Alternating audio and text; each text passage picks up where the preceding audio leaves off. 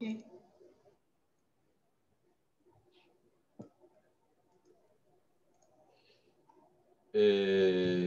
So for this project, is project 7. The title, as you can see there, is Learning Random Dynamical Systems from Data. So it's going to be 2 parts, first from Toluwani and then from Johnson, and the supervisors were Jerome Lam and I think also as well Yusuf Sad. Okay, so Toluwani, thank you very much. Please go ahead. Okay, good day, everyone. I'm Toluwani, and I'm working on Project 7, Learning Random Dynamical Systems from Data, supervised by Professor Lam.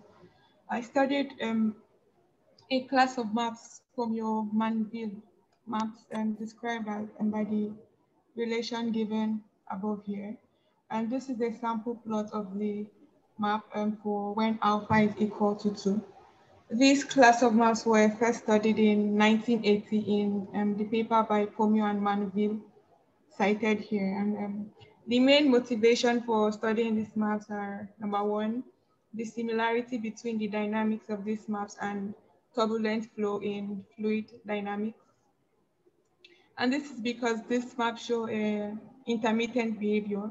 And intermittent behavior in dynamical system is when, in a dynamical system, we have some points where the orbit seems to be well behaved.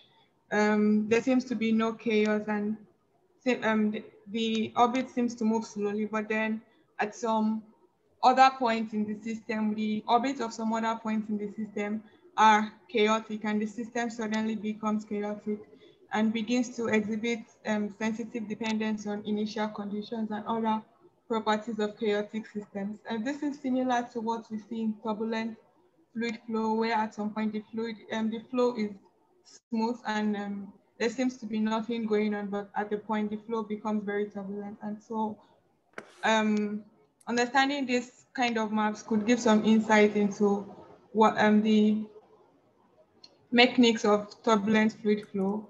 And the second motivation is that these maps are almost uniformly expanding. In fact, they are uniformly expanding at every point, because at almost every point except at 0, the derivative of these maps is greater than 1 at every other point except at 0, where we have derivative 1. And although this seems like a little variation, it brings about a large difference between how this class of maps are studied and how uniformly expanding maps are studied. To study this kind of maps, usually the induced map is introduced. Induced map is a map that is obtained from this map, which has better understood behavior. And from the properties of the induced map, we can deduce the properties of this Pomio-Manville maps. And now I move to discuss a bit about numerical approximation errors that I encountered when studying this kind of maps.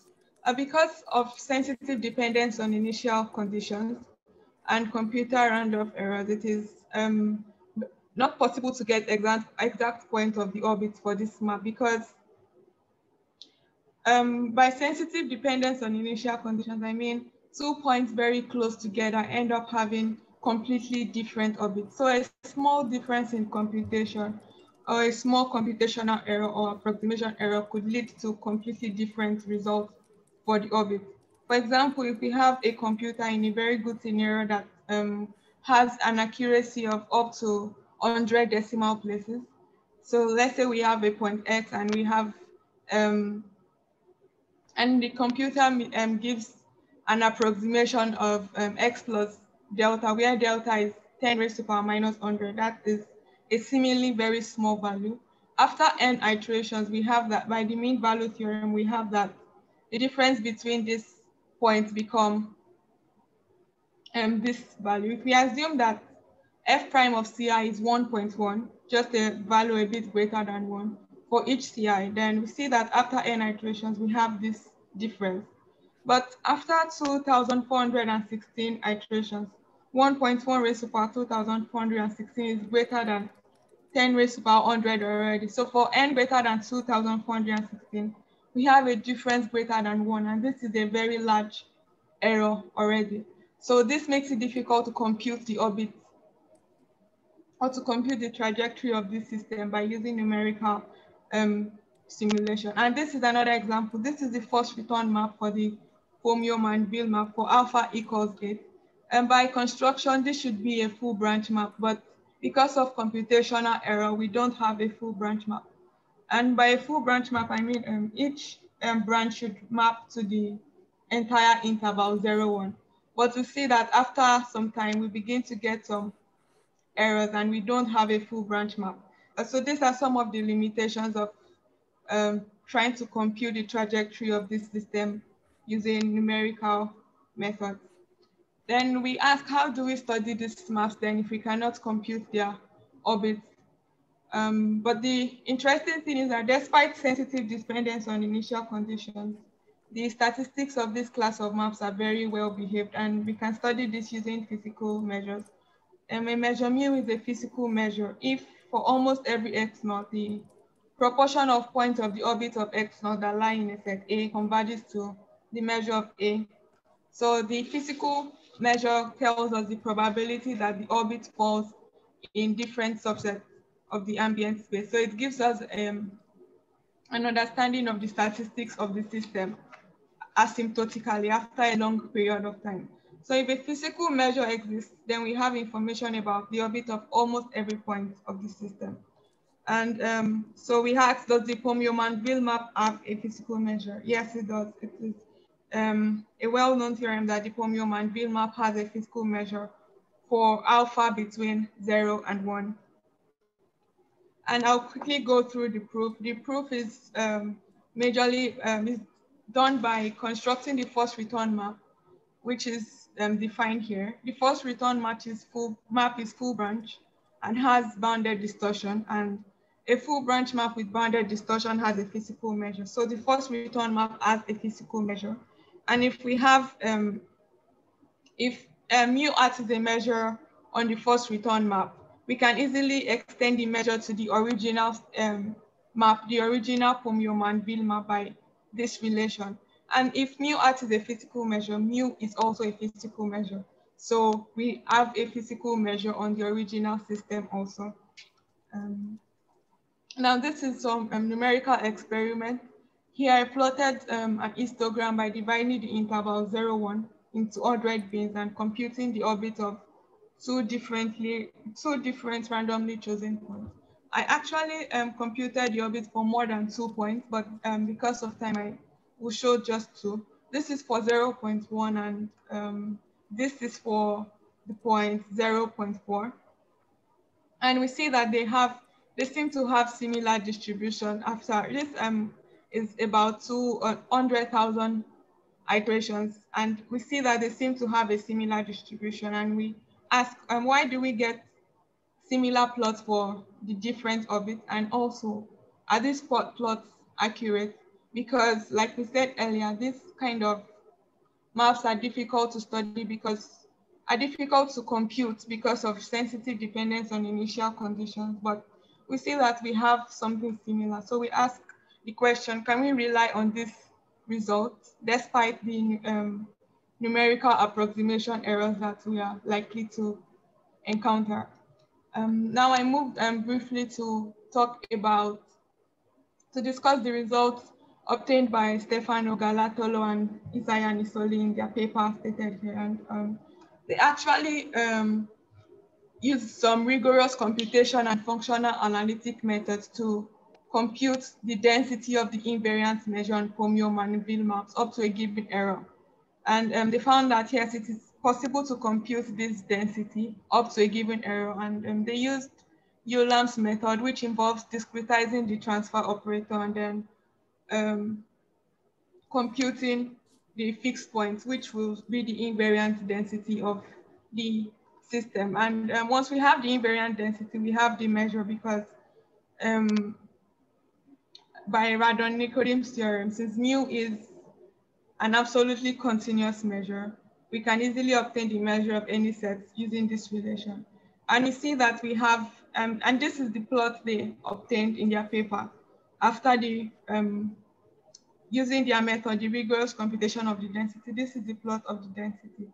However, we see that this is similar to what was obtained by just relying on the computational result and plotting the histogram. And we asked, why is this reliable? Why is this correct? Because we know that there is a lot of computational errors. And this brings us to this conclusion that perturbed maps with perturbations of given small magnitude have an invariant density that is close to the invariant density for the unperturbed piecewise expanding system. And this is a result obtained by M. Tanzi et al. Cited here. And this is something that I hope to look forward to more, to see exactly why this is so. Thank you. Thank you very much, Toluwani. So the next one would be Johnson. Are you ready? It's for the same project, but they do two different things. Can you share? Yes, I'm doing it. Very good. Can you see my screen? Yes, that's perfect. So please go ahead. Yeah, good afternoon, everybody. I looked at the same project as Tolu, learning random dynamical systems from data, but I looked at it from a different perspective. We'd like to answer the question that, given a partial observation of a system, can we actually determine the underlying dynamical system? Like you can see the time series on the left-hand side, it's a partial observation of the given system on the right. But assuming that we don't know that the dynamical system on the right is that of the partial observation on the left, is there a way that we can just reconstruct this dynamical system, or have some knowledge that this is the actual dynamical system just from partial observations? And then by learning about the dynamical properties of these trajectories, we'll be able to, for example, do a model in low dimensional space with noise instead of doing modeling of the underlying dynamical system in dimensional space. And thereby we are saving cost of computation.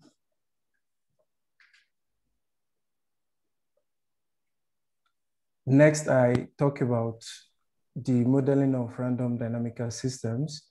There are different ways by which random dynamical systems can be defined, either by using stochastic differential equations or by adding direct additive noise to some discrete time mapping. Like you can see in the first set of equation above, this is the Lorentz system, the discrete mapping. But by introducing some noise and some function that belongs to some probability distribution space, we can construct a random dynamical system.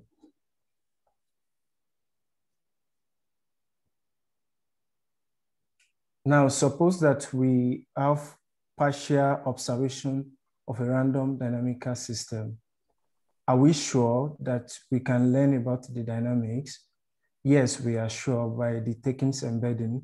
It gives us the condition under which this reconstruction or reproduction of the underlying dynamical system can be constructed. This is we have access to some data or time series, y1 to y up to yn.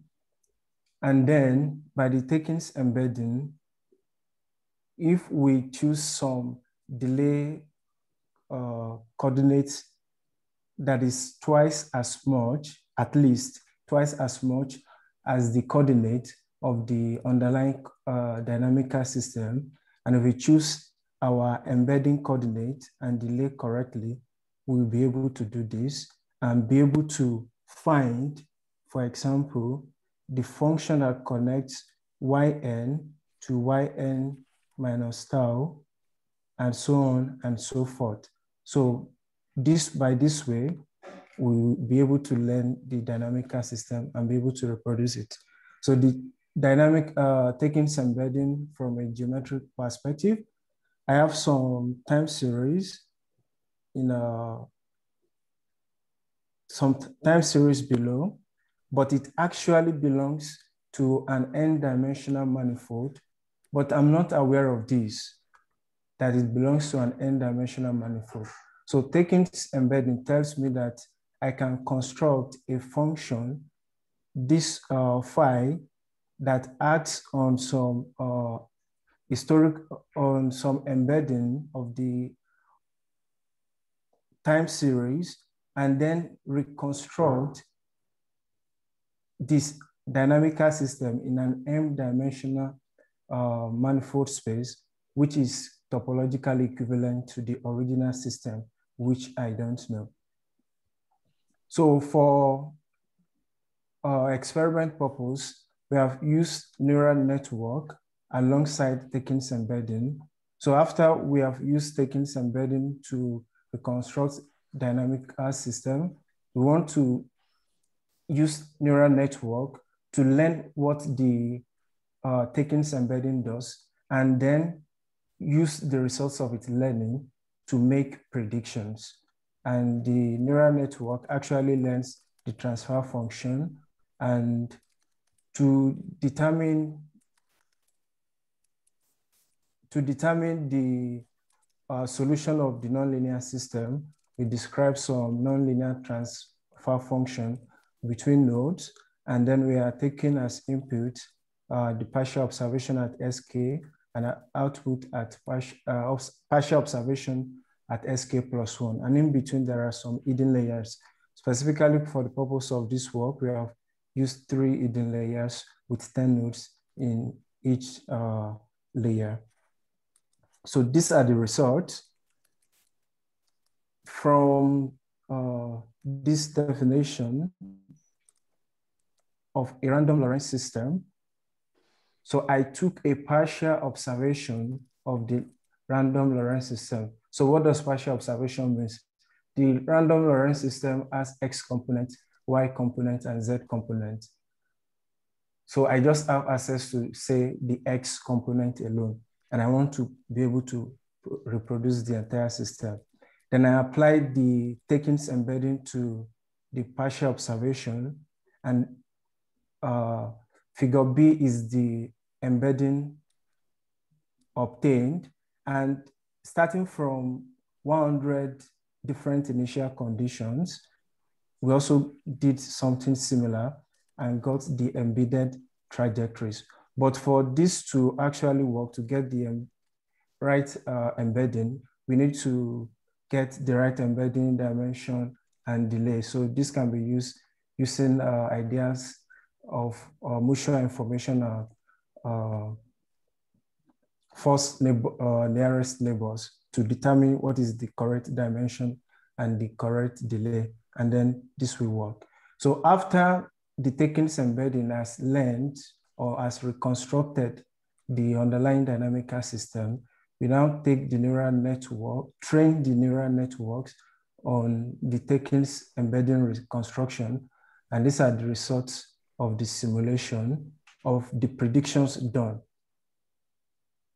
On the left, on the right down corner, you can see, just a moment.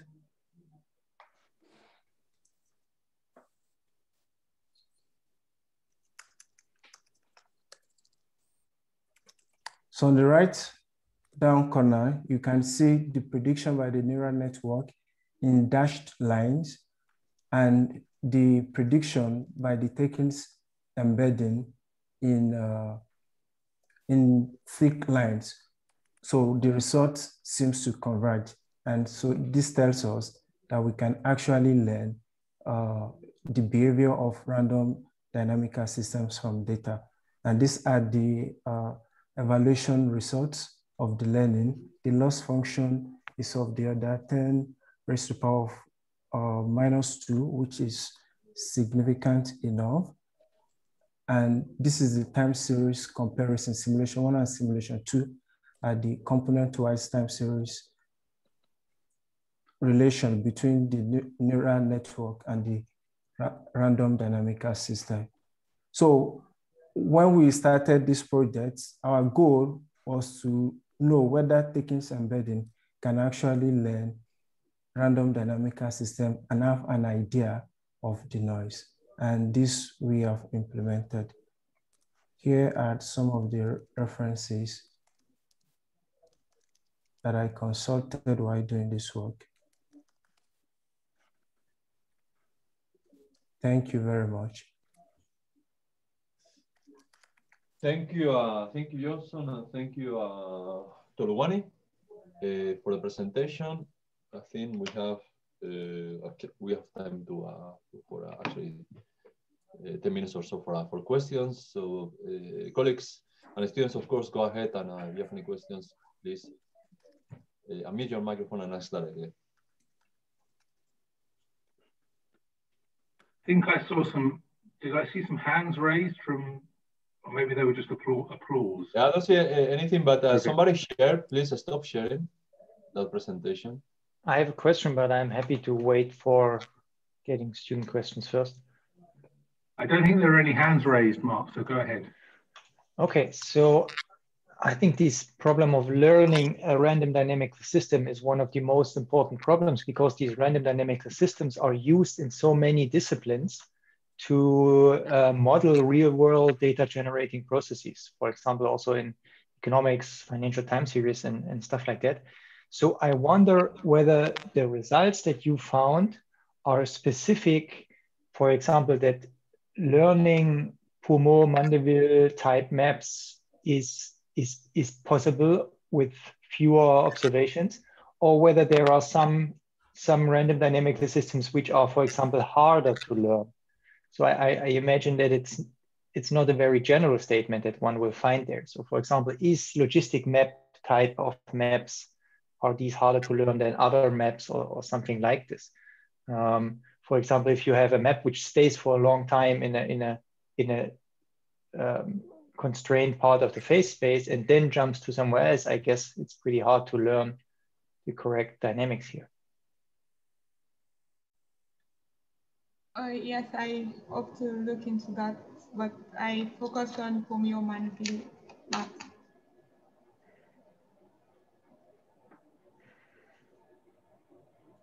Maybe I can say something if I'm allowed, even though I'm not a student. I think, Mark, you're pretty much right, and I'm very much onto this topic for that reason, that I think is very important. I think actually the students have tried to do something, but it's not easy. So what people do learn, if you have data, people learn deterministic rules, right? So people try to learn deterministic dynamics based on observations, and you have to hope that that's possible. So that's the usual Tages embedding.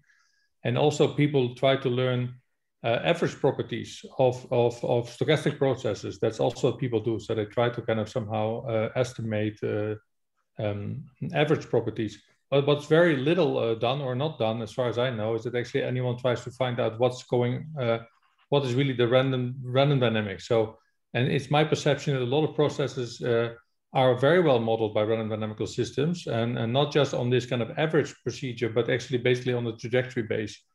And I don't know of anyone that actually really looks into this. And I think going for the average is of course nice, but you lose a lot of information. And I think much of the information is very important to understand actually what's really going on.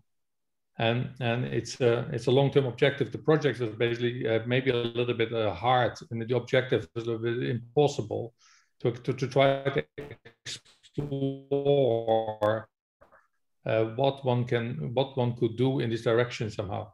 But I think it's really important, because I think random dynamical systems are very important. People don't study them very much in some sense, because people don't try to learn from data whether random dynamical systems are good models for such data. And I think that as soon as we start doing that, we will find out that a lot of processes that are of interest, I believe, will be very well modeled by random dynamical systems, not just on the on a kind of basis of averages and statistics, but basically also on the basis of trajectories.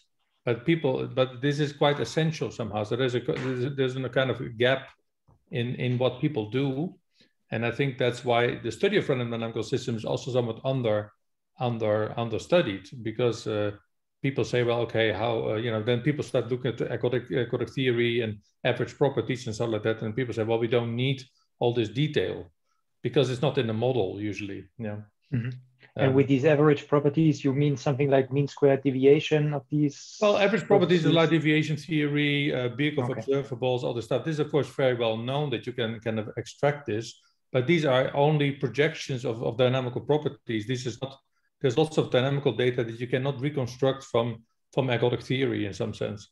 So I think people are a little bit, I wouldn't say lazy, but they just got so used to the fact that you just look at these averages and average properties that the fine detail, which gets washed out by averaging, it gets lost in the process somehow. And I think that actually, if you look at these details on this detailed level, you will find lots of very interesting things.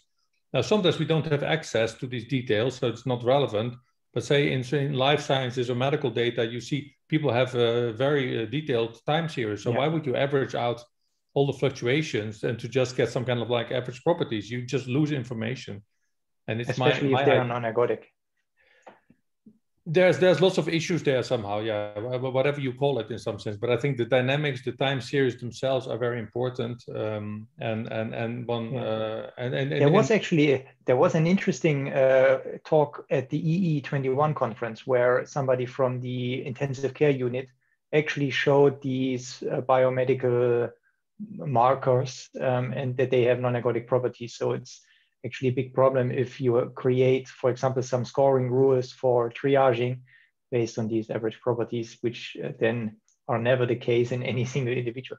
No, it is, of course, due to the success of statistical mechanics in some sense, is that people are so used in statistics, is that people are so used to average everything and to assume all kind of properties. And this is, but there's a lot of things to cover. But I think one thing is important that we can actually identify from observation certain processes that we can actually find out, for instance, low dimensional models with noise are very good models to represent such data on a pragmatic point of view. And this is not existent at the moment, but I hope that it will come in a few years.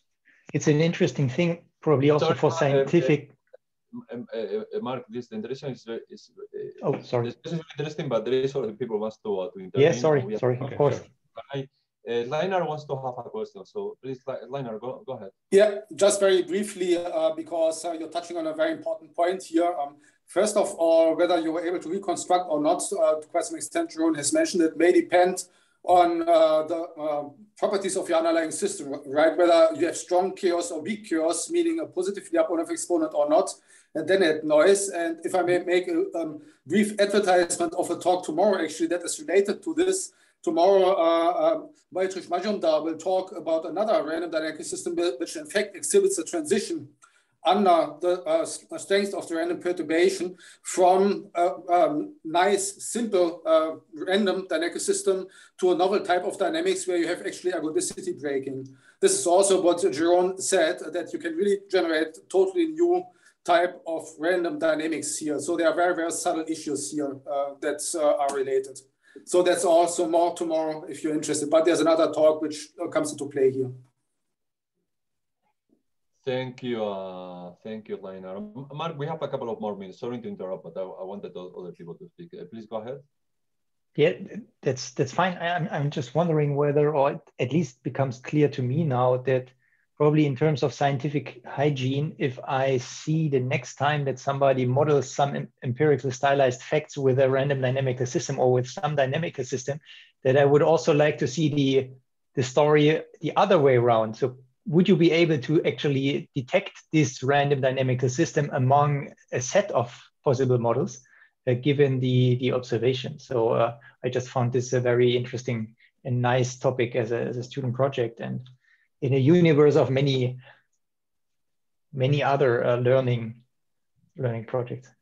Yeah, thank you, Mark. And again, I apologize for interruption from my part. And I wanted to say from my side that I think it depends a bit on the research area where you can say where this thing has been studied or not. Okay, I can point out, but maybe we can discuss this thing later.